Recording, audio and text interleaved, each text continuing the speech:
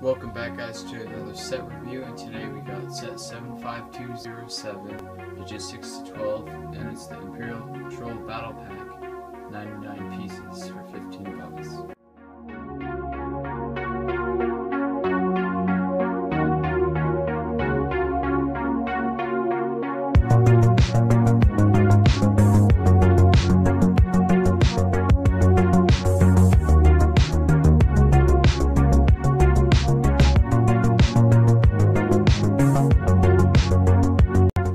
Enjoy that time lapse, and now we're going to start with the figures. So here's the first figure in the set that I'm going to review, and he is the Stormtrooper, and I'm pretty sure since he has the black marks all over him, he's not exactly the standard white Stormtrooper. I think he's one of the police Stormtroopers that we'll see in the new movie. Also, I'm pretty sure those legs right there, the black marks were the same ones from the Imperial hover tank, although I don't have that set, so I'm not exactly sure. Let me know if you know the answer to that in the comments. Also, there's an entirely new mold on the Stormtrooper helmet, which I'll compare in a second. But this helmet is just awesome. I really like it. Looks really cool. At first I wasn't 100% sure about it, but I'm growing to like it a lot. There's just tons of detail on it. Some really good printing. Pretty sure it's dual molded as well.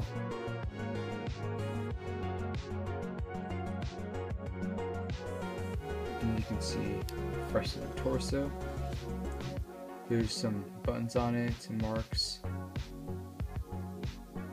Here's the back.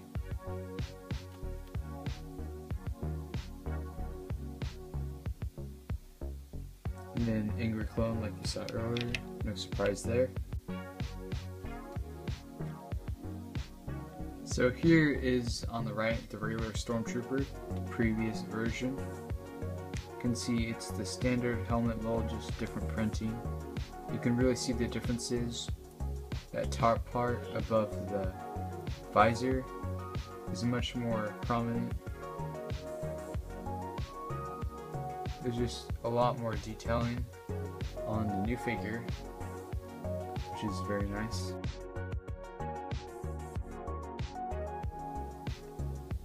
Here are the backs.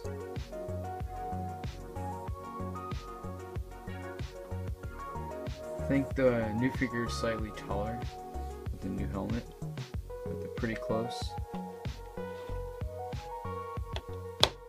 And you can see the helmet, how it's dual molded, so that's awesome.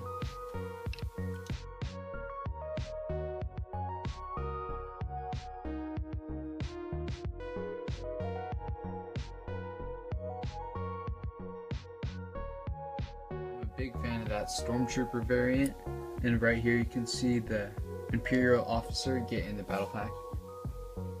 That way you can just switch out the head and get tons of Imperial officers, which is awesome. Here's the head. You got the sideburns, the mustache. Pretty sure he's one of the characters in the movie, not just some regular officer. I think he's the one talking to Solo in the trailer, first one. You can see his medals he got. Looks like 3 blue ones and 2 red. There's a belt up there. And then just some wrinkles in the back side of the jacket with the belt. So he's pretty basic, but it's absolutely perfect. Don't really need to do much to it. And here is the next figure of the set. I think it's one of those, you see them on the Death Star a lot. This is actually my first figure of this type of helmet, and also I think the head is awesome because you can also switch it out on the Flight Rebels on the Tantive 4 and you get a little bit of variation, because those are just standard like smiley faces. Hopefully we get an updated version with like an antenna on top of the helmet. That would be amazing and much more accurate. And you can see the torso. pretty good, cool detailing. And then there's also some really nice detailing in the back. Oh, there's also an alternate face. I didn't even know that. Well, that's awesome. You do get a double-sided face in this set. And then the top of the helmet has some indents on it for the dots. And that looks really cool. So I'm a big fan of that figure too. So on to the main build of the set. This is definitely a great build for the speeder. Some cool pieces in here, some nice Technic ones that you can just easily move up like this. It's not the full thing, it's not one piece, there's actually two pieces in there. You can tell by the little line in the middle, indicating it's multiple pieces, not just one. And the Stormtrooper, yeah, he falls kind of a little bit, but once you get him in there, he should be good. Doesn't really fall out, but yeah, he's just a little bit loose. You can't actually hold on to the handlebars either, which is a bummer. See, look, he just fell. But it's alright. Let's get him out of the way. And then you can just see the handlebars that might be blasters. I think they probably will be. But I'm curious to figure out if this is actually based off of the movie, and if they actually have like cannons here. I mean, not cannons, but laser cannons. And then one of those bionicle pieces right here.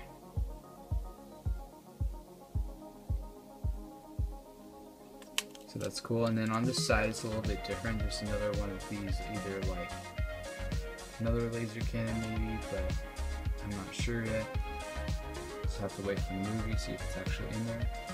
And then there's these printed Imperial logos on the 1x1 round tile, which is absolutely amazing. I love getting printed tiles and battle packs. And you do get an extra piece, which I'll show in a second.